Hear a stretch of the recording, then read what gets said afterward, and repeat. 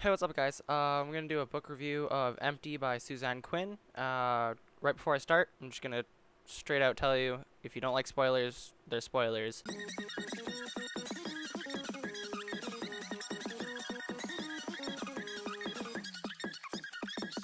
So, this book is 10 years in the future. The book revolves around the fact that 10 years in the future there might not be fossil fuels. Fossil fuels meaning like things that burn that you don't get back. Fuel prices will probably be way too expensive, $80 a gallon. So this book follows three main characters: Tom, Gwen, and Nikki. They all live separate lives, but they all end up merging at the end. Gwen is a high school student who's living alone with her brother, and her brother is doing illegal activities such as smuggling gas, selling it on the black market for stupid, ridiculous prices, and in the end, it ends up coming to bite him back in the butt for doing illegal concept things. Anyway, the government doesn't know that Gwen's mother has left them, and they're sort of just living secretly, thinking that, and the government thinks that her mother is just sick at home. Tom is a high school senior who lost his dad a little while ago, and the only memory of his dad is the truck that his dad gave him. But sadly, this truck is a gas-guzzling monster. At the beginning, Tom goes through like a bunch of internal dilemmas about selling the truck, but knowing that was his dad's truck, and it was the only thing that he had left of his dad, he didn't want to sell it. Nikki is a upper-class senior who literally gets anything she wanted. Her dad was a stockbroker. In the very beginning of the book, when gas is $8 a gallon, Nikki and her family are perfectly fine because they can afford $8 a gallon, because usually stock market peoples can always afford really expensive things. Later on in the book, stuff happens. Yeah, in the book, Nikki's dad loses his job because the company is downsizing. When the company downsizes, he loses his job, and they can't afford anything. So Nikki loses like power. She loses her cell phones. She can't get her contact prescription refilled, and she ends up having to wear glasses and like actually be a regular girl with no fancy things because she just can't afford it. Now onto the relationships, because we all know with all teenagers we have to have some sort of relationship. At the very beginning of the book, Nikki was dating this guy named Brock. He was a jock. He was a flirt and a jerk. And let's just leave it at the point of Nikki lost interest in him, for the most part. Tom was sort of that like middle-class outcast kind of person that somehow always ends up with the rich person. And needless to say, that becomes a thing. Now you may wonder where Gwen's relationship was.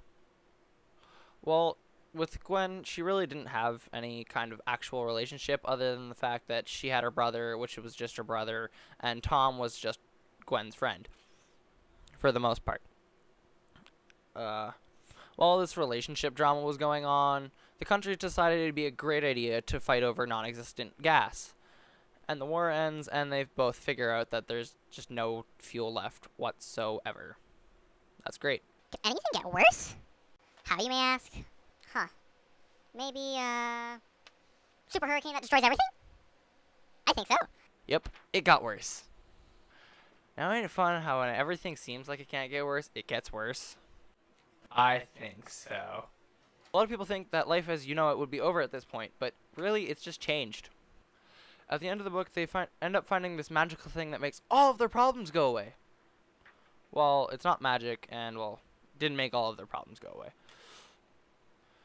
But for the most part, it made the electricity and, like, decent needing food problems go away. When you have no fossil fuels, you can't get food. It just works that way. There's no electric trucks. No electric big semi-trucks. Not yet. Now, from what I've told you, Did anybody notice that there's literally almost no adults in the book?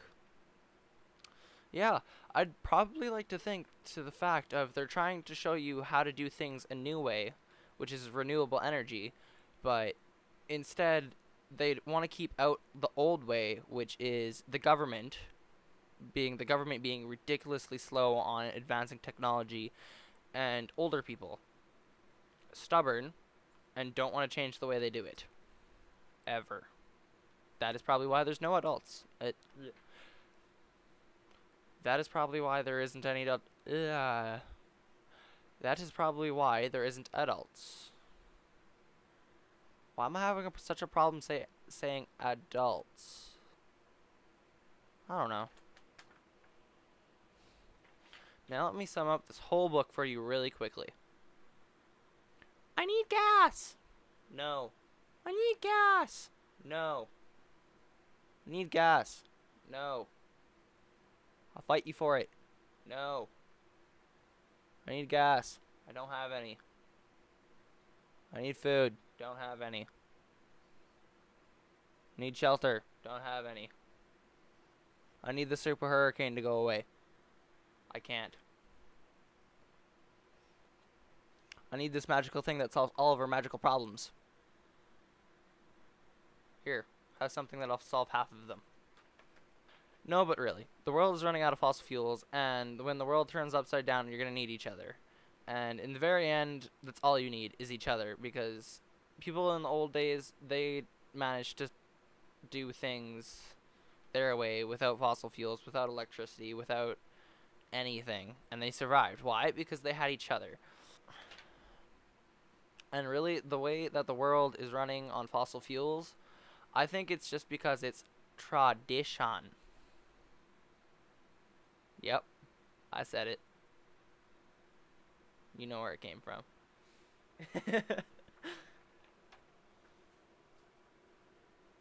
Peace.